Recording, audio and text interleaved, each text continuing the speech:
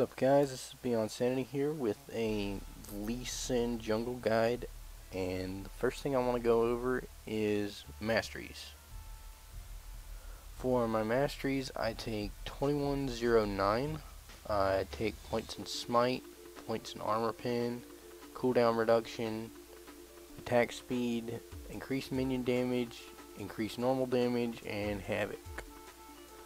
For my ruins, I take armor pin reds, armor yellows, magic resist blues, and physical damage quints.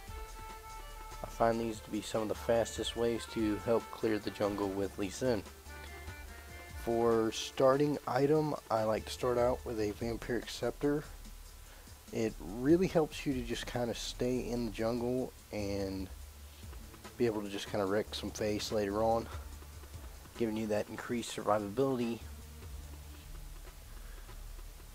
Yeah, and another thing, for my starting route, I usually try to start at wolves. I find this really to be the best starting route. I've pretty much always started generally around wolves, but if you find yourself where you can't, somebody ganks, somebody tries to go take blue, you can start at either wraiths or golems. A lot of what Lee Sins have been doing lately have been starting directly at double golems and then going down bot lane and waiting and ganking there. Since the nerf, it doesn't really work as well. What they did with this nerf is they decreased the attack damage ratio of the first part of your Q, I believe, by 0.1. It's not really a huge nerf, but it is noticeably enough to make you just want to be careful with your early game damage as far as ganking goes. But the nerf that I most notice is the cooldown. They decrease the cooldown of your Q by 1 second at every rank. That's pretty much the only big nerf that I've been noticing. As far as the safeguard nerf, they did nerf the range of it a little bit by 50. Doesn't really hurt you at all. I mean, it really puts it in line with Shampoo or any of the other blink spells in the game. So you really don't have to worry about that. As far as range, it really just feels a lot more natural to me now than it did before, because before it was a bit too large, I'd say. But as you can see here, I go straight for, after completing wolves, I go straight for race. As you walk over, smite the blue wraith, and then go ahead down to the bottom at double golems. When you're jungling with Lee Sin, the main thing you want to watch for, like right here, is your combos. His passive is flurry every single time you attack or use a skill. You get 50% increased attack speed for the first 2 hits. So you really want to try to chain your passive in with your jungling. Meaning for starting out, you want to grab your E, and then you'd go E, wait, attack, hit 2 times, hit E again, attack 2 times, and go to your next skill. Same thing. Basically what it does is it maximizes your passive, and that's really what you want to watch for as Lee Sin. On your first trip back, you want to grab a armor cloth and 1 HP pot and rush up to either one of the golems. I really, as Lee Sin, as you're going to notice, I usually don't take blue buff until way later on in the game, simply because I feel as Lee Sin, you don't need blue buff, and you can walking around ganking, placing wards, doing a lot of other stuff, even counter jungling, and you just, blue buff is not really required, and when you do get it, the energy regen is just really not worth it. So now after you've completed red, if you're not going up to go back to wolves or do blue, you can watch for ganks. Here I saw that bottom looked pretty far pushed up and they were pretty gankable, so I decided I was going to go ahead and go in and mark a target. Talon ended up jumping to me to actually get away, but I managed to focus him down.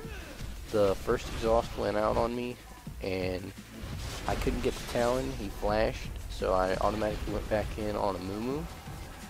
Moo starts running away, but I keep getting molested by minions here. And I dive back in on Shin to kind of try to save Shin, which is bad because Talon goes and focuses me, and Tark doesn't have any mana, so he can't shatter or stun.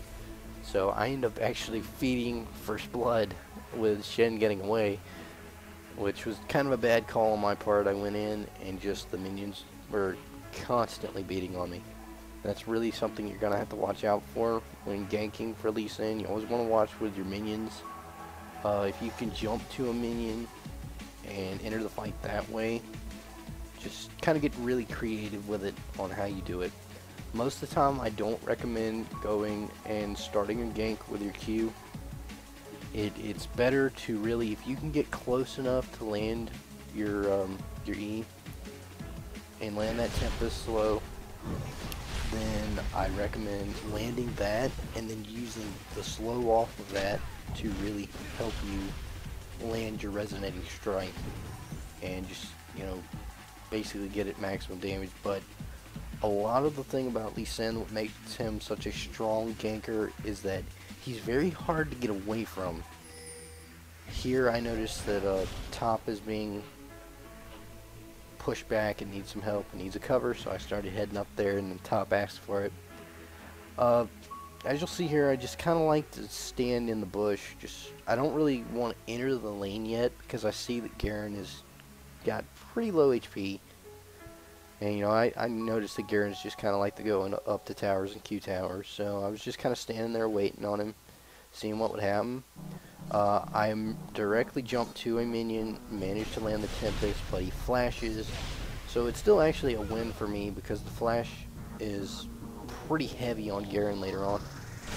And his flash is now down on CD. So either way, I think if you just gank to burn summoner spells, I mean, all ganks don't necessarily result in kills all the time.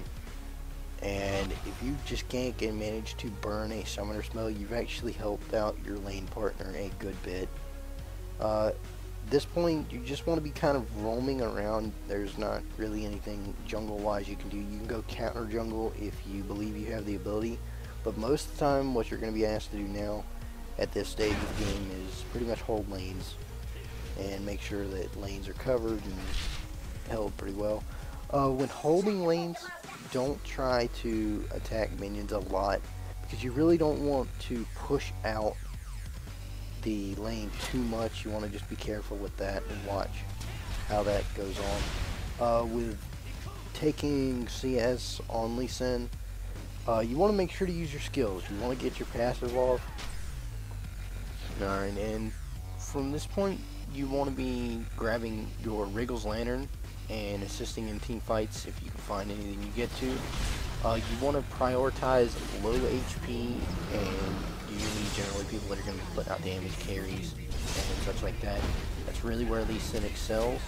As using your ultimate for a kill, you have to be really careful that you actually kill the target and don't end up just pushing them away when they have about 10 HP left. You have to be really careful and just watch your damage with that. As you can see right now, I'm just kind of helping the lanes progress and pushing them out when needed.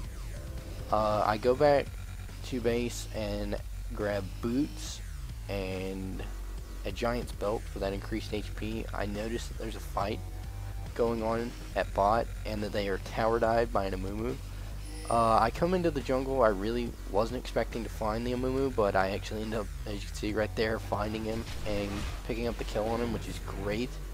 If you notice the ward placement right there at Dragon, I don't actually recommend placing a ward right at Dragon. It limits the vision the ward actually gets out, but it does enable you to watch Dragon. The reason you put it there is you can actually jump in on that ward without wasting your Q into the fight, or if you're going to steal it, the dragon, and they pull it, you can jump to the ward and then Q the dragon. Here, Shen goes in, I go in, I get exhausted, and as I was just talking about earlier, I go in and just kind of, once again, underestimate my damage, and I end up kicking Talon away and trying to Q him, and minion goes in the way. And we actually lose the kill because of that, but hey. Here I'm ganking around. There's another fight at top. I see I can catch LeBlanc, remember, low HP targets. I kick her away, get exhausted, Shin doesn't pick up the kill, and then he comes back and does, so it's pretty much all good there. For here, I really wanted to help Urgot out, but I was really low. I figured that Urgot was going to step back, and he didn't, so I missed my Q. But I did go back in on Urgot, and as you can see, Garen just started kind of freaking out, because there I was again. He trying to run towards me, and it doesn't work like that. From here, if you're on the other side of the map and you can pick up the jungle, it's always a good thing to do. I mean, I don't really not recommend it. You just have to really be careful. At this stage of the game, I'm getting pretty fed to the point where I can just demolish people. I went back, I've gotten my Frozen Mallet. Now a lot of people recommend Warmogs. For me, I prefer Frozen Mallet and Atlas over Warmogs and Atlas. And the simple reason of why is, as you're progressing through the game, the Frozen Mallet not only gives you a slow, but it gives you that extra AD early, which is really, really helpful later on. The main things you want to watch out for, though, when using, if you do decide to go use the Warmogs, is just, it takes a lot of farming to get Warmogs really farmed up, and it just, for me in the jungle, you don't really get a huge amount of farm like you do in lane, so I'd rather have that just slow on proc. If you watch here, you're going to notice as soon as you hit someone, they're slowed. It enables you to really just stick onto one target and just really be able to kind of get them. If you watch that, I Q'd a Mumu, and right as a Mumu started to walk away, he split from Ashe. I automatically jump onto a Mumu, then jump onto Ashe. Now the Tempest slow ended up hitting Garen, and if you just watch here, he's completely slowed. He can't really do anything or get away. So that's really where you are going to extremely excel on Lee Sin, is just really managing to maintain that one target, stick to that one target, and be able to just really burst him down. For this part, I'm just going to really go in and show you how fed a Lee Sin can be, and what a fed Lee Sin can just really do to an enemy team. At this point, I consider myself fully built. I mean, I've got Wriggles, and everything else you see there. If you notice that, I 3-shotted LeBlanc with a kill, what I call the kill combo on Lee Sin. His actual kill combo, if you can manage to pull this off, and this puts out a massive amount of burst pretty much steadily through the game. It's Q, R, and then Q. What you would do is you would Q your target, you'd kick them, and then you'd Q right back to them. And that really puts out a huge amount of burst, and you're able to just really get off the killing the power that you need in a bursting situation like that. It's especially good for displacing carries, displacing pretty much any one target, but his kick can also be used to displace multiple enemies, as you're going to see right here, I believe it is. But yeah, there's Talon. Watch Talon. He actually ends up getting knocked up by the kick to LeBlanc. And you can really situationally use that if people line up correctly for you.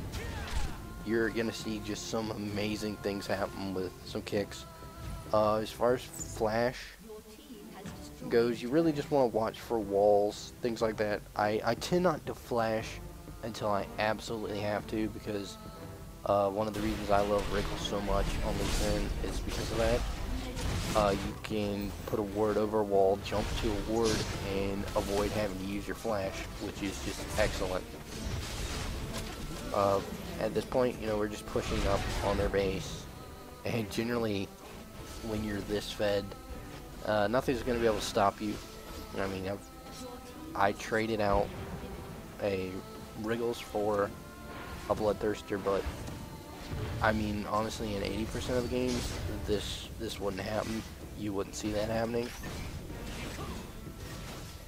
But this just gives you kind of an idea of in-game burst of Lee Sin, but your main thing you're trying to do with this build is not necessarily be extremely bursty, but you're trying to be enough of a presence and a threat that the team wants to kind of shift their focus to you. You're trying to be mostly an off-tank while putting out still decent damage. I've tried straight DPS Lee Sin builds, and I used to run one all the time, and it really didn't work. So hey, this is my Lee Sin guide. I hope you guys enjoyed it for jungle, and I'll see you next time.